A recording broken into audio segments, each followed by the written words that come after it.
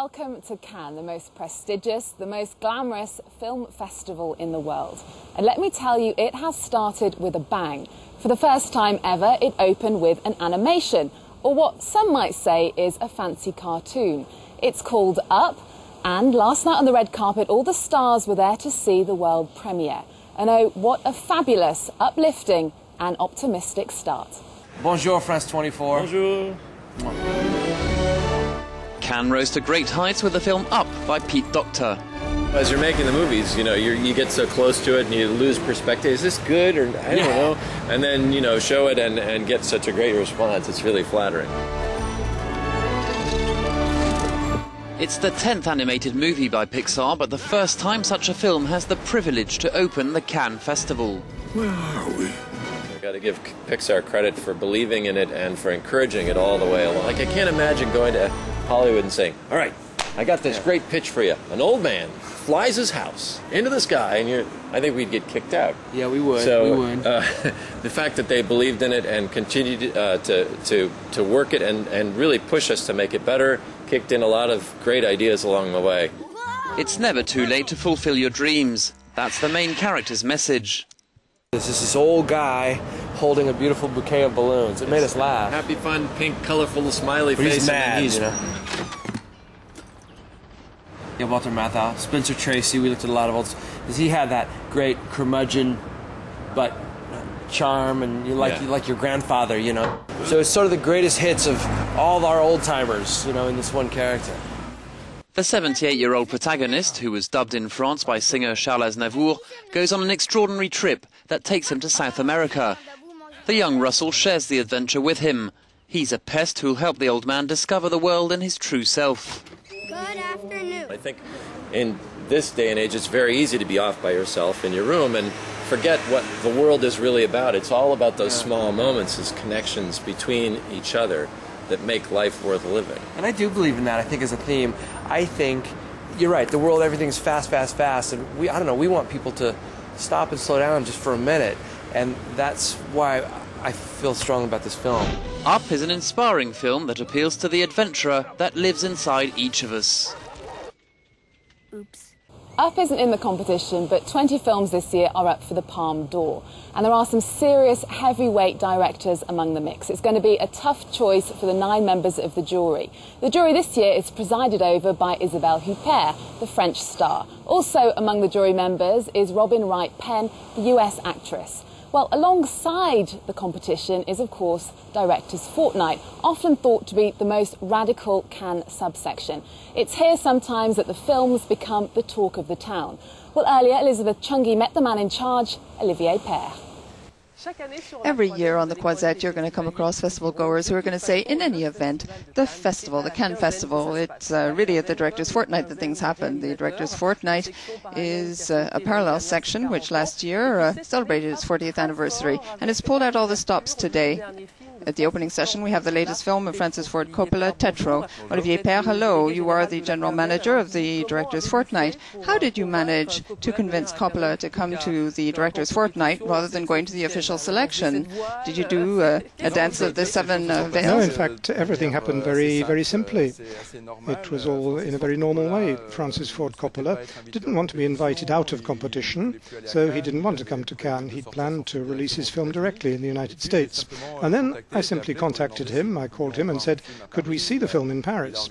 And he organized a screening for us, and in view of our enthusiasm, our admiration for this film, which is really an exceptional piece of work, he very quickly agreed to open the Fortnight for us, because he knows Directors Fortnight. He knows that it's a place not only for discovery, but also for independence, for creativity, for liberty.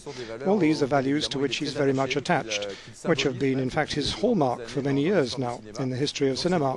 So he said, OK, I'd rather be in the Directors Fortnight along with some younger directors, and this film was almost a new starting point. But what's really surprising is that we expected to see him in the official competition. On the whole, sometimes isn't there a bit of a battle between the competition, the official selection, and the Directors Fortnight, because you probably want to get the same films?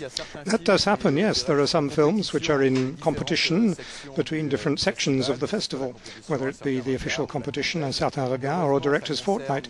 Luckily, that concerns only a few films every year, maybe 3 or 4, which are which are invited by several different sections in Cannes. We are sport for choice, in fact. In the case of Coppola, this was a different situation. He wasn't invited as part of the official competition. He didn't want to be out of competition, so he was contacted by Directors Fortnight, and it's very important for his film to have its world premiere here in Cannes, I think. The first Directors Fortnight took place in 1969. Can one say that the Directors Fortnight was born in May 68? Oh yes, absolutely, very directly, in fact. Directors Fortnight was born out of the events of May 1968. French filmmakers wanted to get together. They formed the Film Directors Association, the SRF, and they wanted to open a window during the festival onto films, authors' films, new countries, young filmmakers. At that time, of course, it was much less easy in Cannes to see the new generation, the up-and-coming filmmakers, modern cinema from all over the world. So it's true that Directors Fortnight discovered Herzog, Oshima, helped Fassbinder and Angelopoulos to be recognized. And then I must say that this tradition has gone on. And in fact, the approach adopted by the Directors Fortnight has not changed. We've stayed very faithful to our origins, with our demand, our curiosity, our passion for discovery, and our aim to help young directors. Last question. It's often said that the Directors Fortnight is like a breeding ground for the official selection. It's where you go to test the train. It's true. This continues to be a springboard. It's the first step towards consecration, because every year we welcome many first films, many films made by young filmmakers who've never been to Cannes before.